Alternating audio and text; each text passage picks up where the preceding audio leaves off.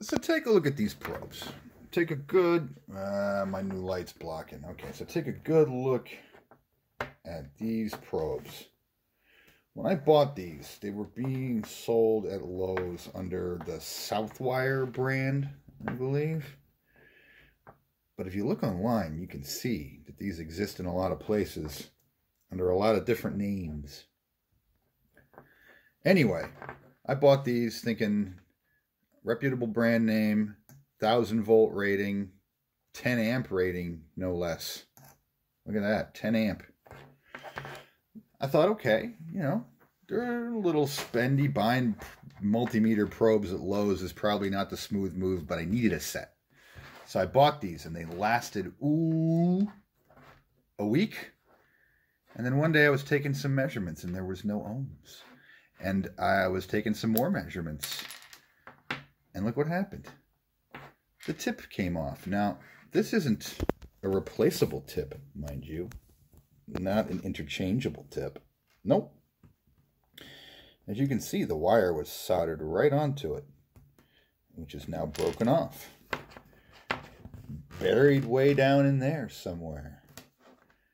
And this is a one-piece molded construction, so this is completely not repairable. Okay, now aside from the complete rip-off that these represent, these are 1,000-volt probes. Okay, somebody could be, I mean, you're selling these at Lowe's, and I'm gathering that, you know, most of the people buying these at Lowe's are not working on 5 and 12-volt solid-state projects with them. They're working on house wiring or possibly even industrial wiring. You could be measuring, I mean, imagine you're measuring 630 volts AC in a panel in an industrial setting, and you got a probe tip that breaks off and goes God knows where, shorts against God knows what. I mean, this is an extremely dangerous and irresponsible thing to sell. Look, you know, I get it.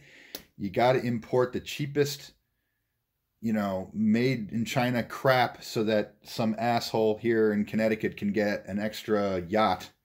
I get it, right? But there comes a point where, you know, it's one thing to have a tool that wears out on you. It's another thing to have a tool that is actually dangerous to you. Anyway, don't buy these shitty probes. Rant over.